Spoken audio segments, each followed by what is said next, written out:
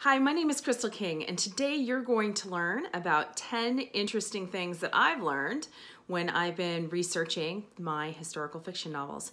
And these are mostly about Italy and foods that were found through ancient Rome and the Italian Renaissance and forward. Number one is lemons.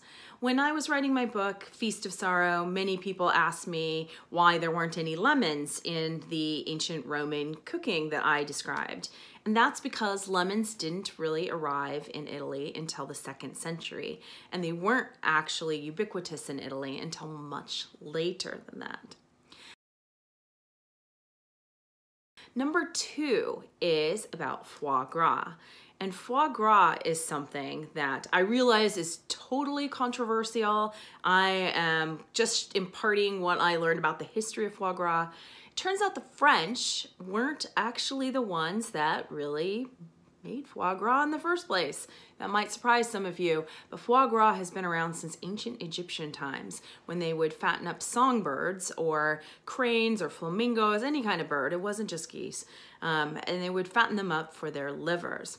In ancient Rome, this wealthy gourmand who I write about in my book, Feast of Sorrow, this guy Apicius, in the cookbook that is left, basically it's his legacy. It's this cookbook with his name on it called Apicius. There is a method described that came from Apicius's kitchen that basically fattens up pigs. And what he would do is he would fatten them up with dried figs, and then he would get them drunk. And those dried figs would expand, thereby killing the pig, or if it didn't kill the pig, when they slaughtered the pig, the livers would be very fatty. Then it turns out we really didn't hear a lot about foie gras in Dark Ages and up until medieval times. And it turns out the Jews were the ones that were responsible for popularizing foie gras. And this might also be a surprise to some people who because I'm not Jewish, so I can't speak for the way that kosher rules are, but it's not kosher today. But that was something that had not been decided previously. In the Jewish areas of Rome, what they found is that they really needed some sort of poultry product or poultry grease to make their food with, and they couldn't use butter and they couldn't use dairy. And so they discovered that by fattening up geese, that they were able to create a byproduct, actually, which was the liver. They were keeping the geese primarily for the poultry fat, the schmaltz, but they actually discovered that the livers were something that people wanted to have. And Scappi, I'm going to quote him, he noted in his 1570 cookbook that the liver of a domestic goose raised by the Jews is of extreme size and weighs between 2 and 3 pounds. And so there you have it. Foie gras actually was popularized by the Jews, and it spread from there throughout Europe. And then, of course, the French made it into what we know today. Number 3, dormice. Dormice are a little mouse that actually lives in trees, essentially, and they're very common in all different parts of Europe, but the Romans loved them as food, and they actually would keep these dormice in what they called a gliarium, and this was a terracotta pot that had some ridges in it for them to run around and sit on, but they would keep the pot closed with these little dormice in them so that they would get fat as they hibernated. And then they would actually fatten up the mice. After they fattened up the mice and slaughtered them, they would stuff the mice, and they would either roast them or they would fry them up, but they would always eat them with the bones whole. Not a delicacy we still eat today. Number 4, macaroni first appeared in the 1400s, and Maestro Martino, who was the chef to a man in the Vatican, the Patriarch of Aquila, he had a cookbook that actually described how they would put dough on the outside of thin rods and lay them out into the sun, And that's where we get the first macaroni. And then macaroni, it actually also makes an appearance in the 1570 cookbook for Bartolomeo Scappi. And after that, it became something that we all know and love. Macaroni is probably one of the most popular pasta shapes today. Number 5. Number 5 is silphium and laser. And this is an ancient herb that actually was something that went extinct during the later part of the 1st century. And it was an herb that was cultivated for 2 reasons. First of all, they loved the taste of silphium. It was in absolutely everything, but it was also a powerful birth control. And so therefore, it was cultivated all over the Roman Empire for wealthy women to be able to use to control the population, essentially. And but they used it in all of their food. But they couldn't figure out how to cultivate it. It was grown only in one place off the coast of Libya, or on the coast of Libya, actually, in an area called Cyrenaica. And they couldn't figure out how to grow it anywhere else. It's like the modern huckleberry that only grows in the Pacific Northwest. They haven't figured out how to make it grow somewhere else. And so what happened is that silphium actually went extinct. And the person that was rumored to have had the last sprig of silphium was Emperor Nero, who probably had it as an oddity of some sort. And today, though, we still have laser, which also existed in ancient Roman times. And let me also mention that silphium and laser was used in all of the food. It was just absolutely in all of the food. They loved the taste of it. It had the taste that was very similar to garlic. Garlic was used for medicinal purposes only, not to flavor their food. So to have this sort of garlicky flavoring in their food was something delicious to them.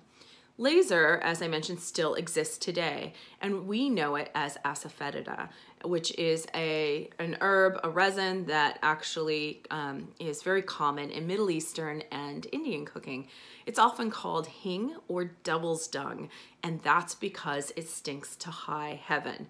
But when you dry roast it or when you include it in dishes, it has this very subtle garlic flavor that the ancient Romans loved, and we do as well today.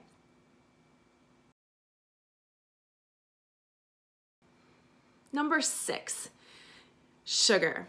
In the Renaissance, they loved sugar. They loved sugar more than we love sugar, if you can imagine that. It wasn't ubiquitous, however. Only the noblemen could actually afford it. And the wealthier you were, the more likely you were to be able to cook and showcase your sugar that you were able to purchase. And so in the 1578 cookbook that Bartolomeo Scappi left behind, called L'Opera, the Works of Bartolomeo Scappi, he has over 1,000 recipes, and 900 of them have sugar in them. They put sugar in everything. They put sugar in their lasagna. They put sugar in their pasta. They put in the pasta dough. They put sugar on fried eggs. It was in everything. But they also created these elaborate sugar sculptures. And these sugar sculptures could be in extraordinary shapes. Bartolomeo Scappi describes a couple of them in his cookbook, including an elephant with a castle on its back, Hercules wrenching the jaw of a lion, and a Moorish king astride a camel. I think there's also another one of a unicorn with its horn in the mouth of a lion. So the very elaborate sugar sculptures. And they wouldn't be white, probably in this time frame at least. White sugar was available, but it wasn't easy to acquire. And so that was really maybe a century later when white sugar came in. But they had more different colors of sugars, but brown was probably the most prevalent. And they would color the sugar. So all of these sugar statues that they would create would probably have been many vibrant colors from vegetable dyes. And you wouldn't have eaten them. They would have been rock hard. But the ability to create those sugar sculptures with this costly sugar showed how wealthy the nobleman was. One thing to note is that the sugar trade was pretty much born on the backs of slaves. And so that's one of the sordid histories of sugar's past. Too much for me to go into here, but something I just wanted to note. Number 7, turkeys. turkeys were not something that were seen in Europe until about the early 1500s, when Italian and Spanish explorers started to bring them over from Europe.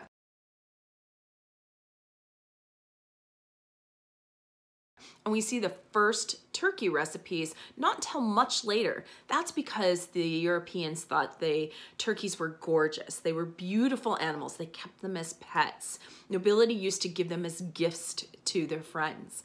And we don't see the first recipes for them until the 1570 cookbook by Bartolomeo Scappi.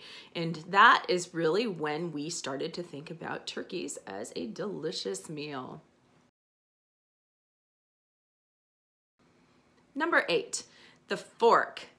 The first depiction of a fork is actually found also in Bartolomeo Scappi's 1570 cookbook.